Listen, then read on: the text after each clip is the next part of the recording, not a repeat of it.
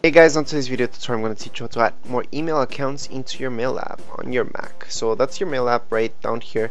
Now you may want just one email or you may want various. So if you want various emails to be right here in mailboxes, all you guys have to do is go to mail up here, go to preferences, and under preferences you're gonna see this. So here's my iCloud one, and we're gonna just make another one up right now.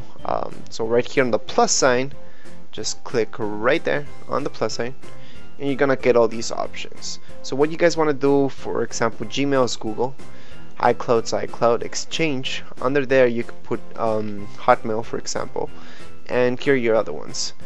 There's add other mail accounts, so if you guys have any other weird ones, you can put them up. I know there's some that are not that compatible, not even with iPhones or iPads. They will not sync up properly.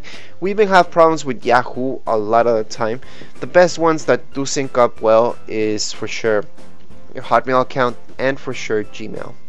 Okay, so once again, that's how you add them up. So we're just gonna go into Gmail for example, and we're just gonna put a fake one up, but you guys should put your real stuff up.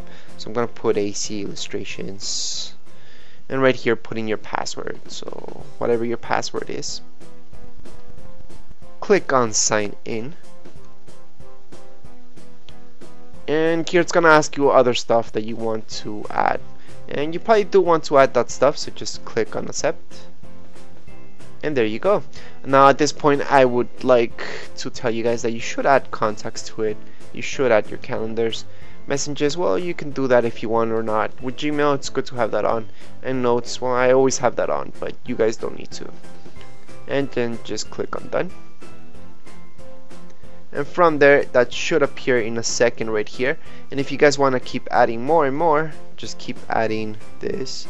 Go to Exchange and add your second one. Okay, so that's it for this video tutorial. If you guys have any questions, comments, you can write them below, and don't forget to subscribe and rate. Thank you.